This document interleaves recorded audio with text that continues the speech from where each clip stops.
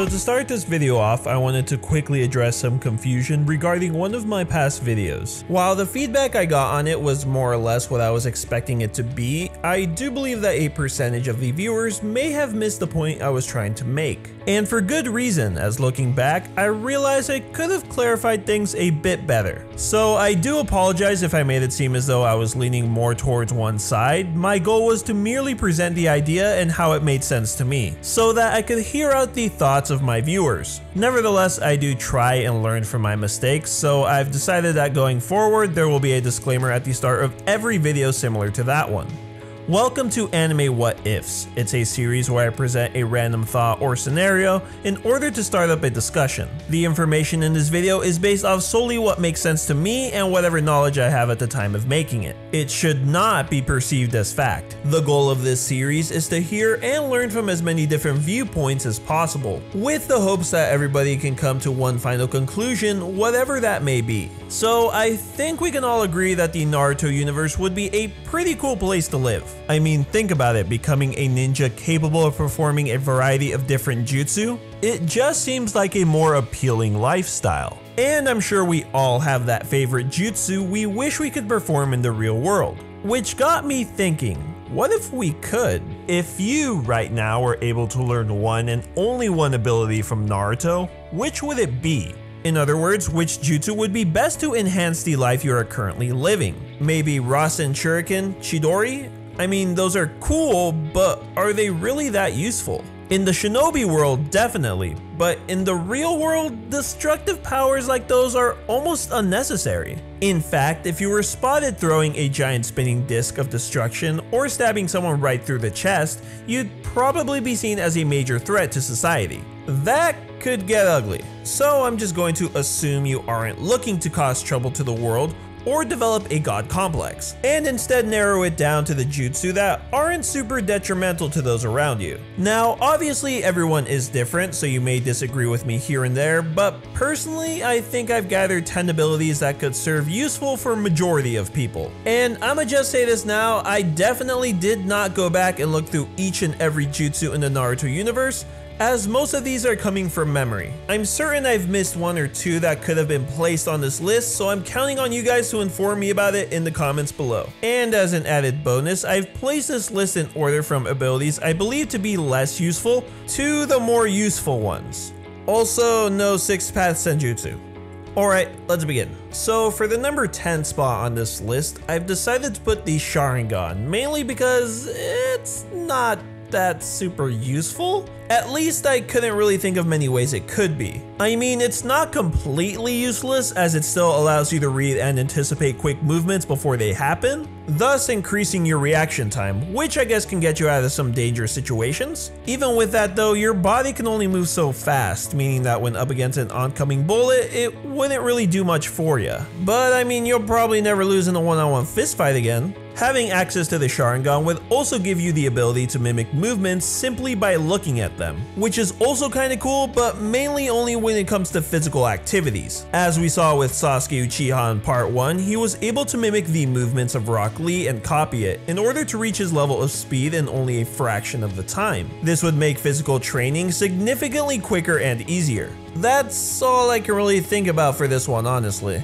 I do want to mention, however, that on rare occasions, the Sharingan has been shown with the ability to control the actions of other living beings. Though controlling humans with the Sharingan is more of a gray area, as the 2 times we do see it happen, it was Itachi Uchiha who was responsible. I don't believe it was ever specified, but it could very well have just been the Mangekyo Sharingan that did the trick. Also, keep in mind this video is focusing on specific techniques and not any of its extensions, so I'm not including Mangekyo Sharingan for this entry, just the plain old Sharingan. And to anyone now questioning why I decided to put the Sharingan and not Mangekyo for this entry, all I have to say to that is I like my eyesight. I personally don't think any of the Mangekyo Sharingan abilities would be worth becoming blind through overuse. Still, if the Sharingan does indeed possess the ability to control other people, I definitely would say it deserves a higher spot on this list.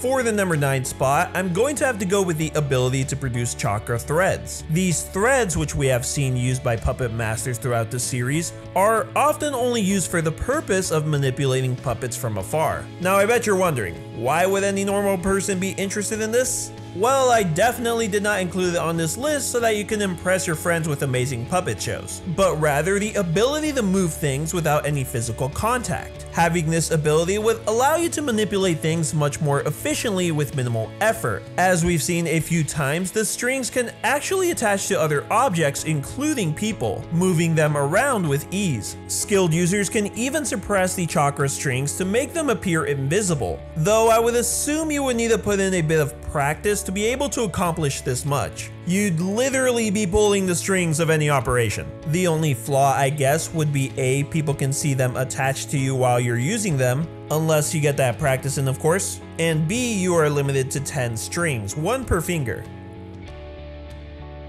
The number 8 spot on this list is going to the transformation technique. I don't think I really need to explain this one all that much, as I'm sure everybody and their grandmother knows what this technique is capable of accomplishing. With this ability, you can literally look like anyone, and as a result, impersonate anyone. Now, I can't help but feel using this one would most likely result in some sort of malicious activity, but I guess it all really depends on how creative the user can be. As we've already seen, it's possible to transform into something for the sole purpose of using its physical features, such as when Naruto transformed into the Nine-Tails in his fight against Gaara, as he needed something with both claws and fangs. So I guess it all really depends on your environment, not necessarily useless, but you definitely gotta use your head with this one. For the number 7 spot, I decided to put Medical Ninjutsu. This is another one that doesn't really need much explaining, as having the ability to not only heal yourself, but another person using chakra alone is a pretty invaluable thing to have. But assuming you're already gifted the knowledge and how to perform the technique, the only downside I can see to this is that it wouldn't be something you'd use on a daily basis or very much in your personal life. Still, when things do turn for the worst, you're going to be glad you have it. For the number 6 spot on this list, I've decided to go with Fuinjutsu. Hopefully I'm saying that right. Now, for those who don't know what Fuinjutsu is, it is basically the technique that Tenten is best known for, aka the ability to seal and summon anything with the use of scrolls. Having this ability would basically make it so that you can transport items or even people from one place to another, which I think would be a very convenient thing to have when traveling, though I don't know how useful you could call this one. I mean, you could literally send anything you want via the mailman, which could save a lot of money. The only downside to this technique is that you need to be physically present to unseal whatever it is you want to release. But again, if you're someone who likes to travel, are looking to smuggle somebody overseas, or just maybe looking to save some space, this is the jutsu for you. Alright, to be fair, this technique sounded a lot cooler in my head, but whatever, maybe you guys can think of some better uses for it.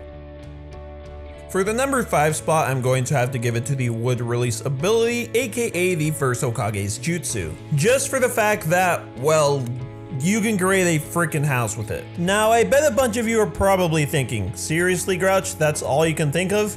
Well, let me put it to you this way. Not only could you create a place to live completely free of charge, but you could literally create like 10 other houses, completely free to whatever size you want and just sell them. Assuming you can make 1 house per day because of, I don't know, chakra limitations, you could literally become a millionaire in like a week or 2. It's actually a really good ability to have in modern day living, not to mention you could build other things like, I don't know, a boat or furniture. What I'm trying to say here is that you'll never work a day in your life again. The only downside to this would probably have to be the fact that to use this ability you would need to receive some sort of genetic modification and receive senju cells. So for entertainment purposes, let's say access to this ability would cost you an arm and a leg. Okay, maybe not literally, you'll still probably receive the artificial functioning limbs, but yeah, I honestly don't really see any other downside to having this ability. For the number 4 spot on this list, I'm going to give it to the Psycho Mind Transmission technique. This technique allows the user to enter someone else's subconscious by placing a hand on the target's head, with the purpose of extracting information from them, even if that information has been forgotten by the individual. Now, the main benefit I see from using this ability is the potential to gather knowledge at an accelerated rate, though you would first need to become rather experienced using it. For inexperienced users, it wouldn't be that much different from watching a movie, as you would just have to watch through each memory in its entirety, while more experienced users would be able to go through days worth of memories in just a matter of moments. So if, say, a college student were able to reach this level of intel gathering, they would probably gain all the knowledge that they need to graduate in just a few weeks. The only issue I see with this one is trying to convince people to let you mentally probe them. Even so, a very useful technique and one that I definitely wouldn't mind having. For the number 3 spot, I gotta give it to Sai's ink ability, aka the Super Beast imitating drawing. This technique allows the person to animate anything they draw by using ink, which you must have infused with chakra beforehand. Now let's talk a bit about what I believe its limitations would be.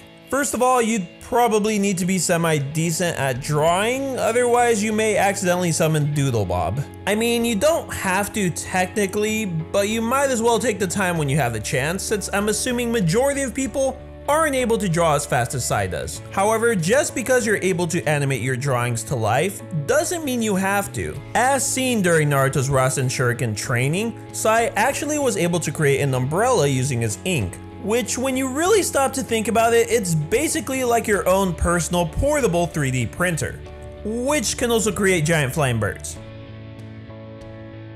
Now, these last 2 entries may vary per person, but the number 2 spot for me has to go to the Flying Raijin technique. This space-time ninjutsu allows a user the ability to instantaneously teleport themselves to any location that they had marked previously with a special seal. This mark can be applied to almost any surface via physical contact of the user, and will remain there forever. After this has been done, the user can now pass through a dimensional void that instantaneously teleports them to the location of the seal. There also appears to be no limit on how many of these seals can be placed down, so you literally just have to visit a certain place once, put a mark down, and you will be able to return to that location instantly whenever you please. You can even teleport others with you, which is a pretty big bonus if you ask me. The only flaw I could really find to it is the sense that the more you take through and the farther distance you travel, the more chakra you're required to use. So I wouldn't say that you could spam this across large distances, though it never really specified how much more chakra is used up. And even if it does use up a good chunk, it's still pretty worth it in my opinion, though I don't believe it is number 1.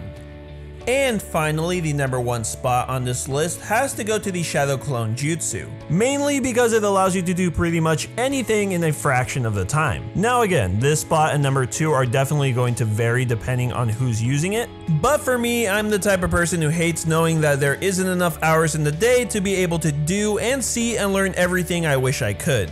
That includes being able to pump out more YouTube videos. And it's pretty safe to say that a lot of the others in the YouTube community also agree with me. Now, obviously, when you think Shadow Clone Jutsu technique, you think of Naruto creating like 1,000 clones, but to me that doesn't seem realistically possible for the average person. If it were you or me learning this ability, I'm going to guess that the most we'd be able to produce is about 3 or 4, which seems to be about the average number you see ninja in the Naruto universe conjure up. Even so, I still think it's pretty worth it, as you're able to do anything 3 or 4 times faster. Not to mention, with more experience, you may be able to conjure up more like 5 or 6. I don't know, even with 1 I would be pretty satisfied, not gonna lie. But anyways guys, that was my list. Real quickly before the outro, I just want to go over some of the other techniques that didn't make it on, but still had some pretty useful abilities. I know I'll probably see them in the comments, so I'll just go ahead and clear up why they didn't make it right now. Starting off with Koto Matsukami, the strongest genjutsu capable of controlling anyone's actions, making them do whatever you want. The flaws include, of course, being a Mangekyo ability, going back to what I said about the blindness, and the fact that it can only be used every 10 years unless you are Shisui Uchiha or have Hashirama DNA inside you. The Mind Transfer Jutsu allows your soul to travel from one person to another and basically become them. The flaw to this one is that your body basically becomes little more than a ragdoll. This one was outdone by the transformation technique, body flickering, which just basically makes you faster, as well as all the other techniques that do the same, being beaten out by the flying Raijin, which again can take you there instantaneously. The Kamui is another space-time ninjutsu beaten out by the flying Raijin, which even though its abilities are superior, the fact that it's a Mangekyo ability doesn't really make it worth it. Ignoring the fact that Obito never lost his eyesight despite spamming Kamui, most likely because of the Hashirama cells he had implanted in him. And finally, Hidan's immortality, because I don't know, this one was kind of lame when you really think about it. I mean, you're still basically yourself, you just can't bleed out and die from external injuries. So yeah, I mean, unless you're getting shot at on a regular basis, this one really doesn't seem worth it when compared to the others. Well, that's the end of the video, guys. I hope you all enjoyed. Obviously, this one isn't meant to be taken super seriously. It's just a thought that popped into my head one day, and I thought I'd share it with you guys. So let me know what you guys thought about it, and are there any techniques that you thought should have made it on this list? I'd love to hear your ideas. As always, a big thank you to everyone who chooses to support me over on Patreon, and with that being said, guys, I will thank you for watching, and I'll see you next time.